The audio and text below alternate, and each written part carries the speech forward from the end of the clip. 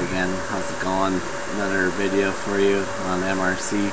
Today is going to be a totally different video than anything I've done before.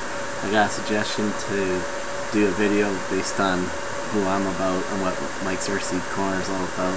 So I thought that was a good thing to do so you guys could learn more of what's going to be going on here and learn my RC experience, and you can relate to your RC experience and find that, you know, like it's a process too to learn this hobby, and it's a lot of fun. And so I'll just start from the beginning. I was just a little kid, 5-6 years old, and I was looking through Christmas Sears catalog, and I chose an RC car. It was just a small plastic Lamborghini, and it came with a push button remote, and the car would always propel forward, and you would press the button on the remote and the car would U-turn to the left in reverse, and you just release the button as far as you wanted to go in the turn, and then the car would keep going forward.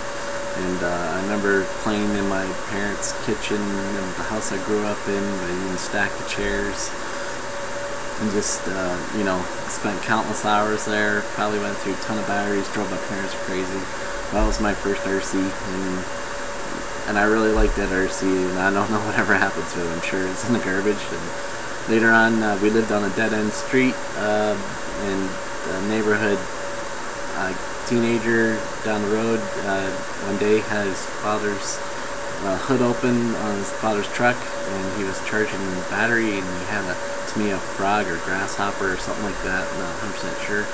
And I'd be riding my bike, and this RC would go whizzing by me, and I thought it was cool. And so I'd hang out in his driveway and talk to him, but he never did let me try an RC out, and I understand now why, because it's a hobby grade type of thing, not a toy. So that always piqued my interest, and I guess it just kind of laid there in the back of my brain. And then eventually I moved out of my parents' house, and I rented a house in the town of Vineland, Ontario, and I would come home from work, and off the highway there's a couple fast food places like a Subway, and I would buy a sub and stuff, and there was a huge parking lot, and way on the other side of the parking lot was a paintball field and an RC track, and I would just grab a sub and pull on down there, eat my sub, looking at some of these guys out there with their RCs. And so I thought, hey, this is got a place to run these RCs, this might be a cool thing to get into. So, short story, I bought a 110 scale buggy off eBay, just a generic brand, off-brand. Came with a brush motor, nickel and cadmium battery, wall brick, you know, charged 10 hours, got 4 minutes run time. I end up with a Red Cat truck like that. I bring it down to this track, and I get 3 laps, and the batteries are dead. Those were a little frustrating, and I realized, you know, nitro's the way to go for longer run times. So I got into some nitros. One you can see is the channel art on my YouTube channel, a 1/8 scale Truggy from Team BTX. I bought a magazine, and I saw their ad in the magazine, and I decided to go for that. That was a fairly expensive purchase and stuff. What ended up happening is I ended up having to move from that house, so I moved closer to work. So I ended up 30 minutes away from the track at Vineland, and these RCs were too loud to run out in my neighborhood, and so I just put them in my basement. And then a year or so later down in life, I met my wife, and we got married, and she moved in, so we moved her stuff into my house, and my RCs were just there on the floor, take up space, and she's like, I've seen these, but you never use them, so maybe you should use them or get rid of them. So I was like, well, I can't use them here on the street, so maybe I'll put them up for sale, and I'll buy something else. I never got to really sell them. I ended up making trades. I ended up trading with a guy 30 miles away who I kind of knew through high school, and he had a track at his house, and he got me going. I got into a 2-wheel drive Slash. I got into a 1/8 scale nitro Offna buggy, and I still have that Offna buggy today. I really love it. I converted it to brushless. I learned from him a lot, but I also realized after a while that he was padding his pocketbook with making deals for me.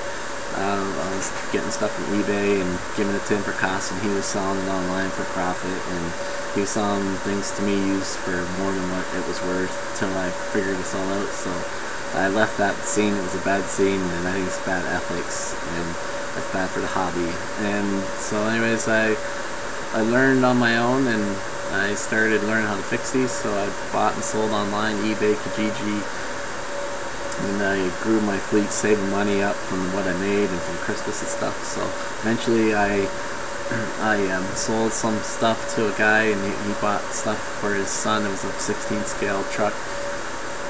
And he realized that, so, you know, we were good friends, just hit it off at the top. So he invited me out to his friend's house who had a backyard track. We went there for a couple of years. It had a timing system. We raced every Friday night. It was a hoot. Some of those guys are still my friends. That whole scene's disappeared just because life changes. But you know, the 7-8 guys that were there, I'm still friends with 3 or 4 of them, and I text them, Facebook them, and we all raced down at Vineland, and that's where I got the gumption to try my skills there, because these guys are all good drivers, and I could hang with them, so I thought I'd be good enough to be in Vineland, and that's where I race. But I realize now that you don't need to be a good driver in order to go race at the track level, club level. It's for all ages, for all different skills of driving, from the beginner to advanced expert. So that's one thing I learned. So yeah, that's what Mike's RC Corner is all about. My life has changed now, my family's growing, I don't have time to race. I love this RC, and just to spend more time in it, I decided to start this channel. My workbench is in the corner of my basement. It's Mike's RC Corner, and now I've brought it here to YouTube. I love it. I have a lot of fun. I love your comments. I love all the interaction, and you guys help make this fun and a great channel. So that's my story. I hope you can relate to it. You don't have to know everything.